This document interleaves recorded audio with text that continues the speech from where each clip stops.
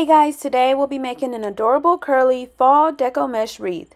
What you will need: I have an 18-inch wreath ring, an adorable sign for the center, 6-inch deco mesh in various colors, Chanel stems, scissors and a rotary cutter, and a hot glue gun. Alright, let's get started. Okay, so first thing I do is cut all of my mesh into 8-inch long pieces. I have 5 different colors. And I've cut my stems into thirds. Sometimes I cut them into fourths, but thirds, it gives you a little more stem to work with. But go with whatever you prefer. So now I'm going to take my mesh and roll it into a cute little curl, just like that. And I'm going to have 4 pieces of mesh in each bundle. So since I have 5 different colors, the colors are going to alternate depending on the bundle. But I usually like to do that anyways. I mix up the color order so that you can see every color equally. Scrunch it in the center.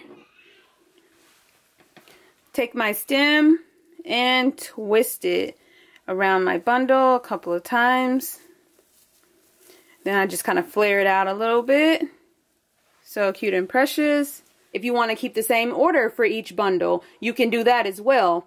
I'm going to kind of mix up the colors. I'm going to mix up the order. Like I said, I think it just makes for an even cuter wreath. You can also roll them at diagonals.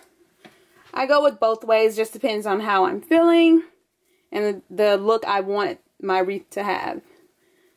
So I just decided to go with the curls this time. Then I just scrunch it in the center. Twist, flare it out, and it looks so cute. So I prefer to make all of my bundles prior to placing it on my wreath.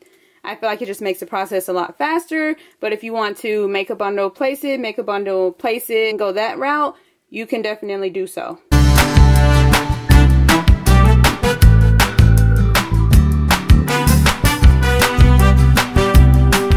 Scrunch it in the center and place my stem.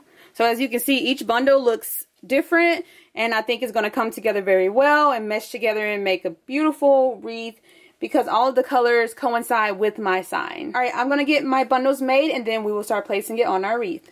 Alright, so I have all of my bundles made. Like I said, I just alternated the colors, no specific order. I went with 4 pieces of mesh in each bundle. You can go with more if you choose to do so. Alright, so I'm going to take my bundle and I'm going to place it on the outermost ring and twist it a couple of times. And then tuck it away. Now if you want, you can leave your stems in half. That way you can place it around 2 rings if you prefer. The next bundle is going to go on the center ring, and then the last bundle is going to go on the innermost ring. Again, the way you place your bundles is completely up to you. Sometimes I just work with the outer 2 rings, sometimes I stick with the center ring, whatever you prefer. And sometimes I kind of stagger it like this. And I have 3 bundles in this section. I like to do it this way, that way I can get all of my bundles placed, and then if I decide that I want to add more bundles, I can easily just push this aside and add 1 more bundle right there. If you want a thicker, fluffier, poofier wreath, then go ahead and add another bundle or even 2 bundles. But don't feel like you have to decide right now. Again, you can get all of your bundles placed, and then if you say, hey, I want it thicker, fuller, curlier, you can go back and add it in then. But for now, I'm going to go ahead and get all of my bundles placed and show you what it's looking like.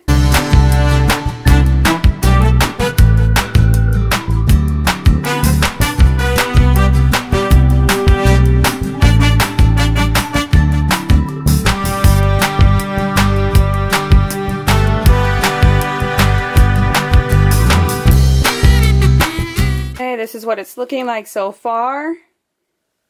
So cute and curly. Alright, let's keep going.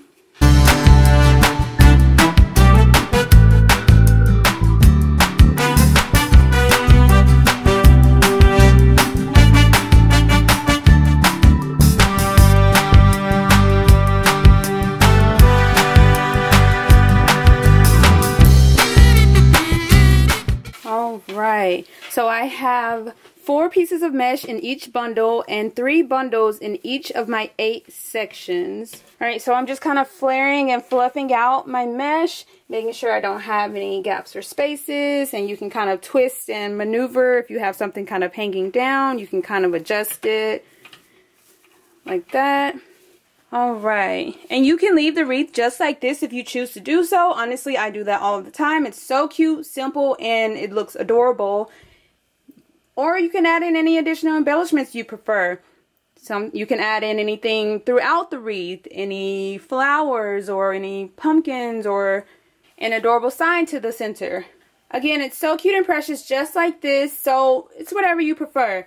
But this time I'm going to add this adorable sign to the center. Alright, I'm just going to cut the top hanger off of my sign. Flip it over. Take 2 stems, twist them together to form one long stem for the top and one for the bottom. Then I'm just going to hot glue them in place.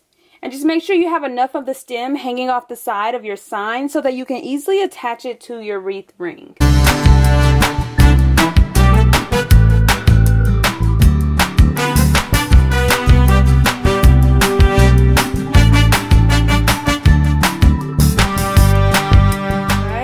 Just going to kind of push out our mesh slightly just because we don't want to cover too much of it.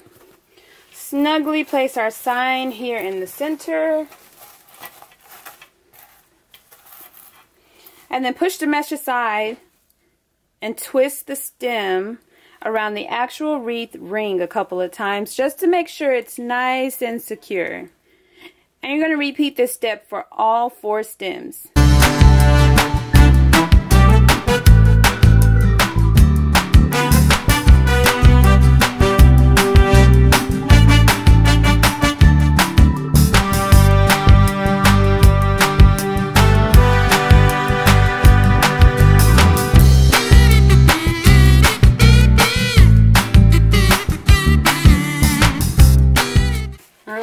Once you get all of your stems attached, just kind of do any last minute final adjustments and maneuvering just to make sure you don't have any gaps or spaces. So cute, simple, and easy to make. Modify the color, the style, add in any additional embellishments you prefer.